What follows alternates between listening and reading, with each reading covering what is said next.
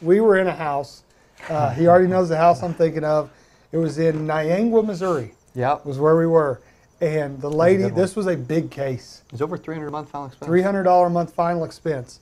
The lady said, you know what, I really need to think about this. I'll probably do it. I really need to think about it.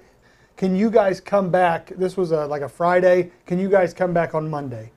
And I was getting ready to say, what time would be good for you? We can sit down and do it. Cody said, we don't do callbacks.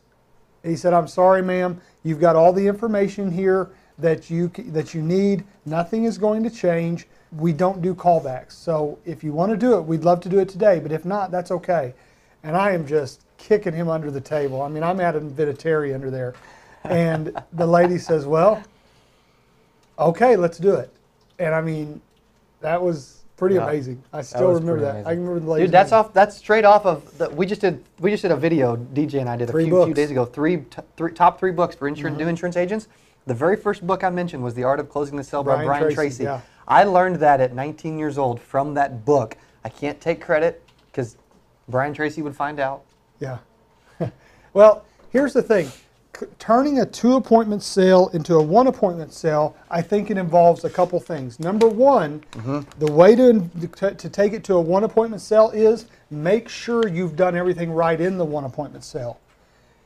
If they don't have all the information they need, that's your fault.